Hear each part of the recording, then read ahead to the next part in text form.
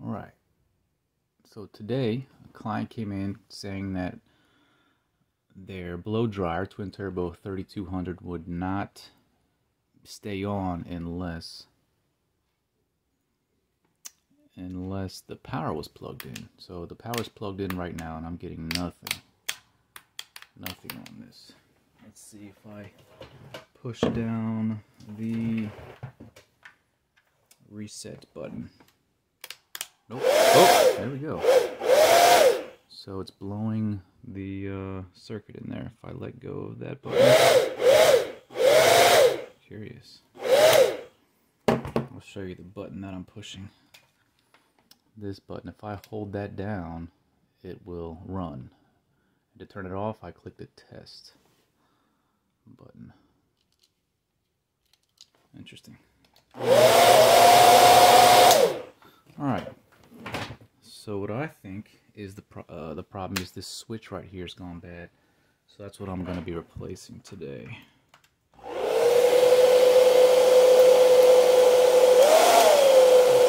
No response between off and the middle setting.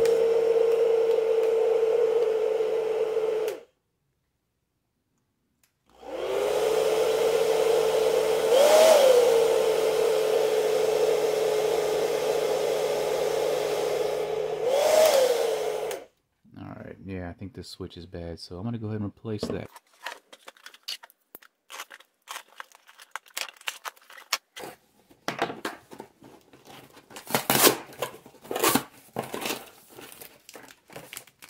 Here are the new switches that I got. Paid about $10 for them.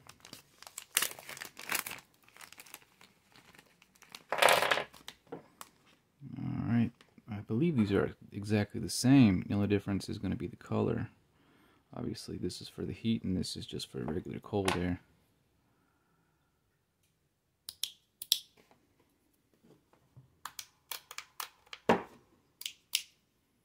Pretty decent little guy. Alright, so I'm going to crack this open and see what we got going on in here.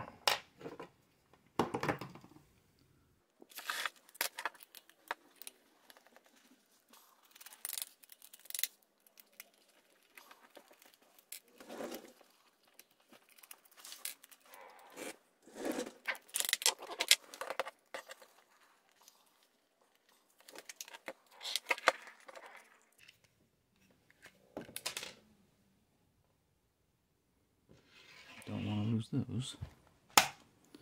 Alright. Here's the inside.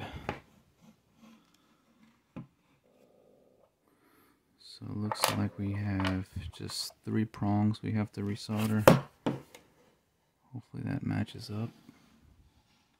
Looks like it's going to match up nicely. Alright, let's pull that out.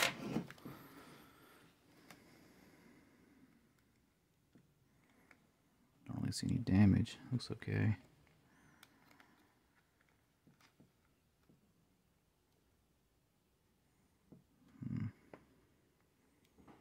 Okay.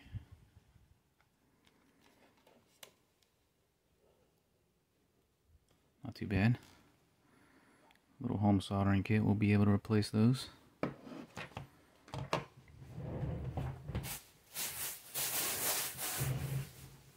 Alright, sorry about that, I had to get some stuff, but we're back. Alright, so we have flux, which I have found to be super helpful. It's from Radio Shack, that tells you how old it is. I have found it to be super helpful as far as getting these soldering joints to break. Because sometimes they're kind of old and they just don't want to let go. So putting a little bit of this stuff on helps tremendously.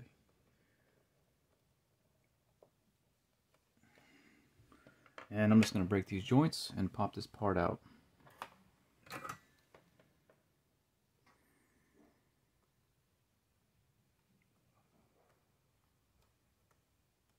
my hands are a little shaky today.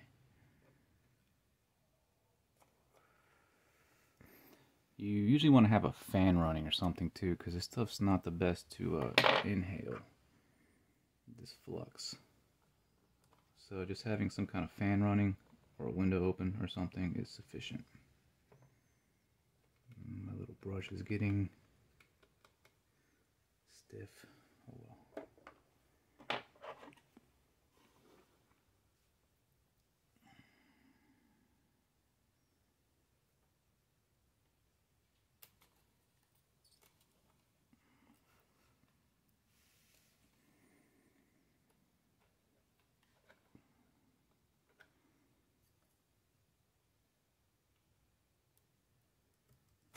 There we go. Okay. So hopefully we remembered which one goes where. That's going to be important. I don't see any visible damage, but I don't think you would anyway. It'd be on the inside. Maybe something in there. Hard to say. Hard to say. Alright, let's pop this new one in.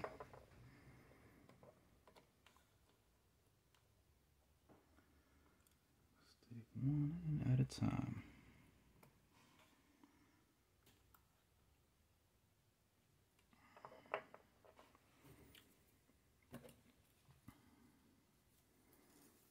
Yeah, this soldering stuff lasts a while. I guess I don't do too much soldering work, but it lasts a long time, so.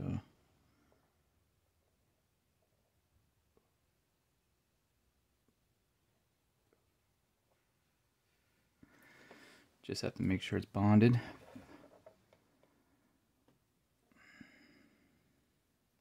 It's probably good right there.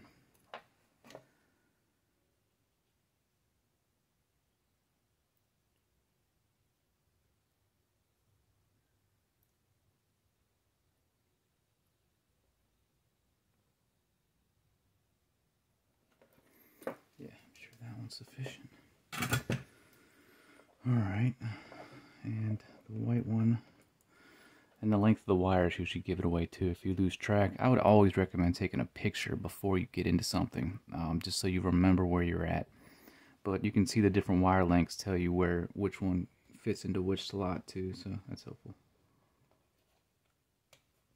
This red wire is shorter, so obviously it goes in the first one.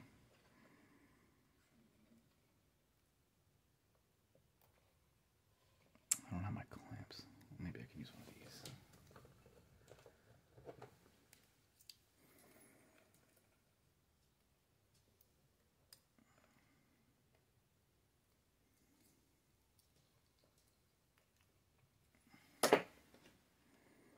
I don't know if I did it or not. Let's see. Did it enough. Okay. If you get into a lot of solder work, they have these tools where you can kind of clamp everything, kind of hold everything together. It's these little stands that have multiple clamps on them. They're pretty helpful. But I don't do a whole ton of solder work, so I don't have one.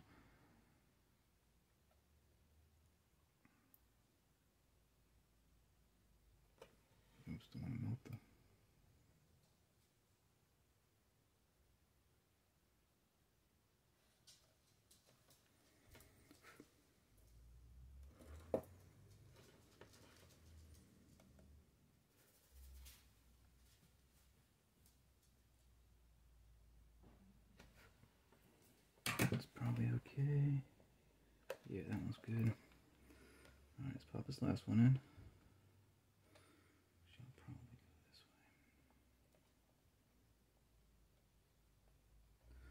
way. So none of this is too complicated, but if you don't do a lot of solder work, the main thing to remember is just don't let any of that stuff touch. Like, you don't want to accidentally have a bond between two of those wires, or it'll just short the whole thing out.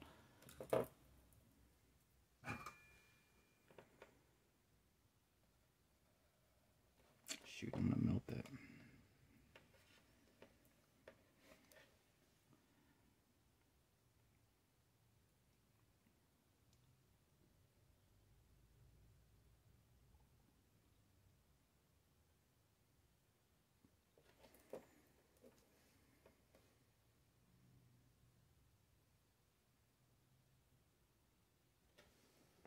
That's probably good. Okay. Normally you'd want to close it up before trying it out, but I'm not going to do that. That solder looks pretty good. I'm going to leave it open. Or actually, I'll probably just put the other cover back on top without screwing it in.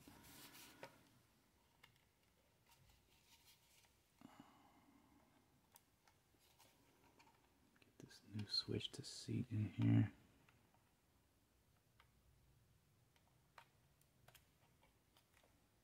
Yeah, it seats pretty good. Good fit. Okay. Where's that cover at?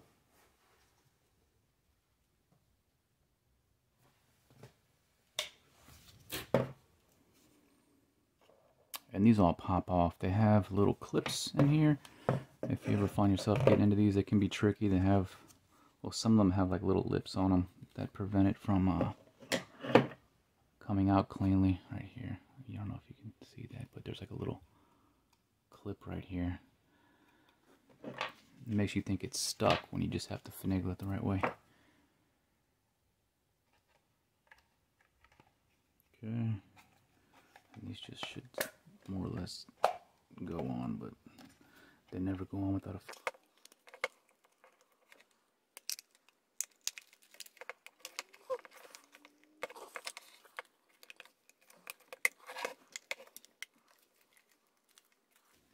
Yeah, and the screws will cinch it up. Alright, that's good enough to try it. So let's see if that did it.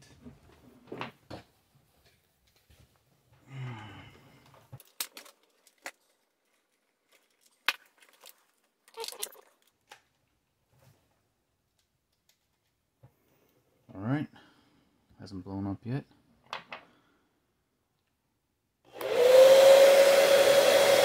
Cool beans.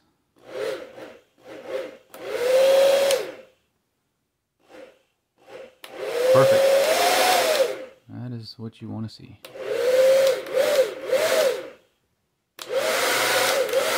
Alright, back in action. Cool, and that's how you replace...